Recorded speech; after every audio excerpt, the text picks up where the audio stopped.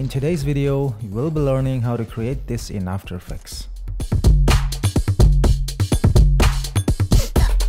If you love what I do and if you want to support me, you can always join the membership. By doing that, you will get an early access to all the videos that I will be posting. And apart from that, in future, we'll be doing members only live stream and much more. I'm going to select this footage, drag and drop it inside the new composition, go to window and enable this tracker. And I'm going to move down this tracker window down somewhere here. And I'm going to start tracking the motion. So track motion, zoom in and identify the high contrast area on the memory card. So hit this analyze forward. So as you can see here, the tracking has failed. So I'm gonna do it manually like that. And let's do it again. And I'm gonna stop there and go frame by frame, hit this analyze frame by frame like this. You can go there and right there you have some reflection on the memory card. That's where the tracking information is not accurate, so you can reposition this and go frame by frame like this, reposition that again. By the way, if you hit page down, you can go by frame by frame.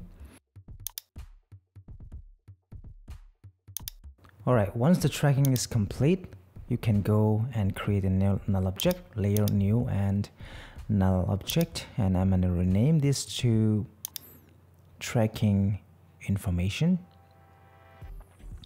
and select the footage, edit target and select that, hit OK, and I'm going to apply that.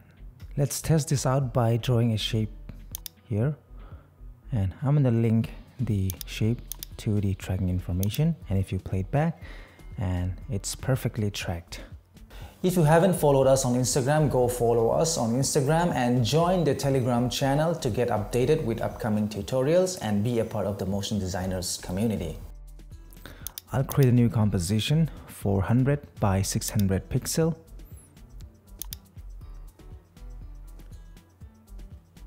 I'm gonna create a new solid, make it white, hit OK. Select the rectangle tool, selecting on the layer and double click to draw a mask. Control and drag this to make it smaller from both sides. Hit F to feather it. And I'm gonna create the mask animation. So move it down. And I'm gonna animate the mask from bottom to top. Hit M on the keyboard, select keyframe, go few frames and double click, move it up. I also did an opacity animation from 0 to 100 and from 100 to a 0. Select all the keyframes, right click, keyframe assistant and easy ease or F9. Go back to the footage composition and drag in this card glow pre-comp inside this. Try to match the size with the memory card like this. Once you're done, you can parent the layer to the tracking information layer. You can also play with different blending modes. I'll stick with add. Now I'm going to draw a shape layer like the size of the memory card to mask out that glow. So pen tool and draw a mask, parent it to the tracking information. So I'm gonna trim this and we're gonna mask that. Since we are not using a planar tracking, our mask is moving around the memory card, so we're gonna fix that by adding keyframes on the position of the mask. So hit P and we have to reposition it slightly to match the size of the memory card.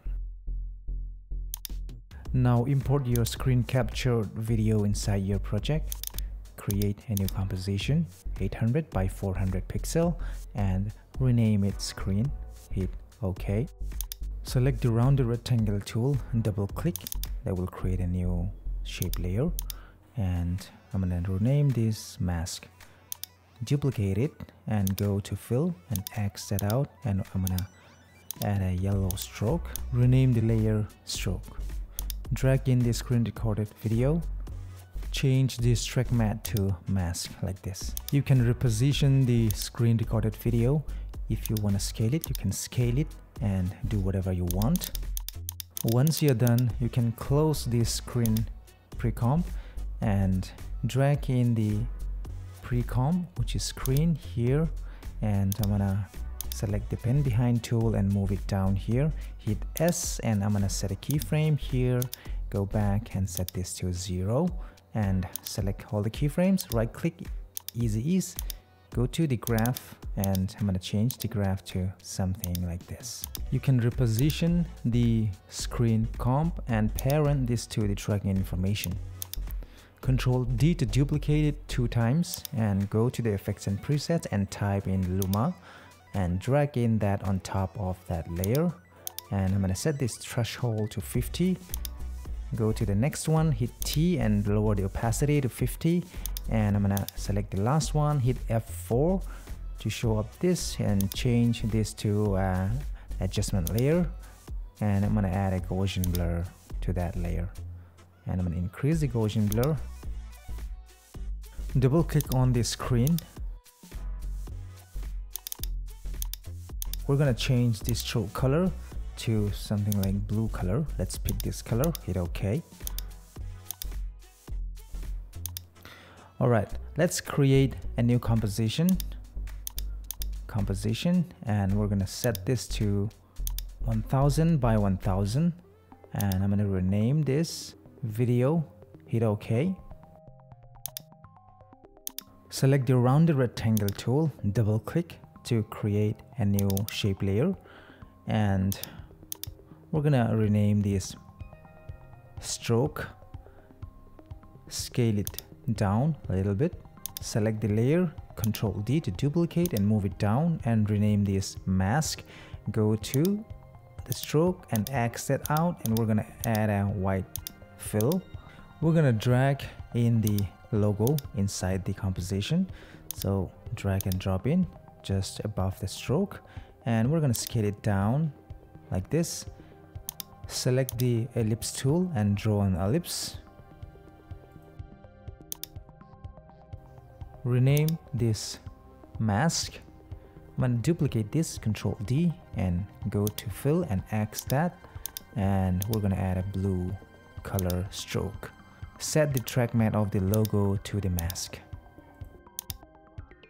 Select these 3 layers and pre-compose it, Control Shift and C. Rename this logo, hit OK. I'm gonna scale it down, move it up.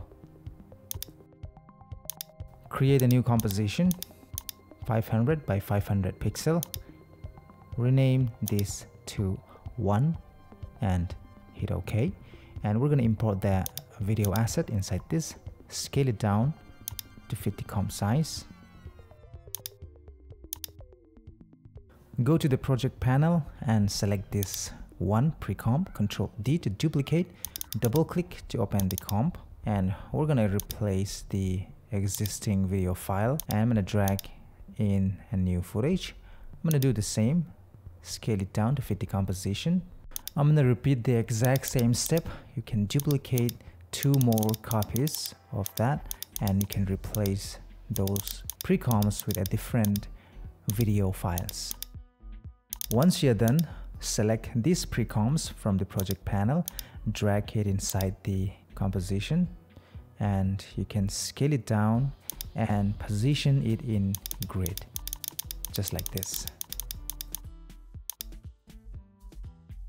Change the color of the mask to a darker color. I'm gonna instead rename it to BG for background. Alright, select all the pre-comps, hit S, go few frames ahead, set a keyframe, go back to the first frame, set it to 0, select all the keyframes, right click, keyframe assistant, easy ease, go to the graph and change the graph to something like this, Alright, we're gonna offset the timing of the animation of each layer by offsetting the timing like what I'm doing here. Go to the footage composition and drag in the video pre-comp inside this, and you can scale it down and reposition wherever you want, and we're gonna link this layer to the tracking information again like this. Now find the timing of your finger gesture and set your time indicator. Double click on that video pre-comp, and we're gonna select all these layers, hit P, set a keyframe, move few frames ahead, and I'm gonna move this to the left side except for the logo layer. I'm gonna undo that, and I'm gonna move it again to the left side. Select all the keyframes, right click, keyframe assistant, easy ease. I'm gonna also add an opacity animation. Set a keyframe, go a few frames and set it back to 0. Now I'm gonna repeat the exact same steps for each and every video assets that I have, and I'll be right back after that. Just like the screen layer animation, the scale animation, we're gonna animate the video scale like this. Right click, keyframe assistant, and easy ease. Go to the graph and tweak the graph, something like this. Inside the video pre-comp, set your time indicator to the beginning of this clip here.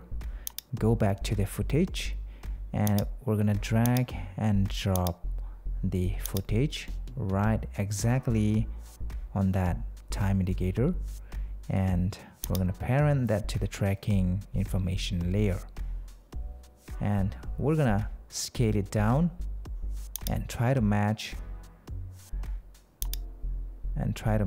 the size and position. Okay, zoom in, and we're gonna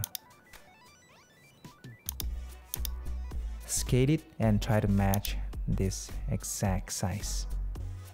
Once you are done with that, trim the layer, Ctrl Shift and D, and delete the first one.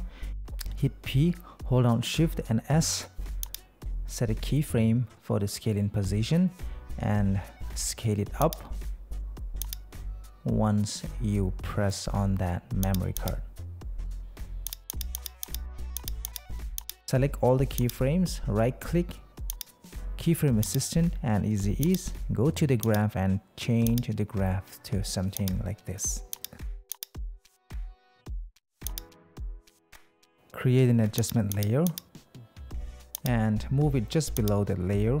Go to the effects and presets and apply a Gaussian blur effect on that layer, and animate the blurriness amount from 0 to 20 like what I'm doing here.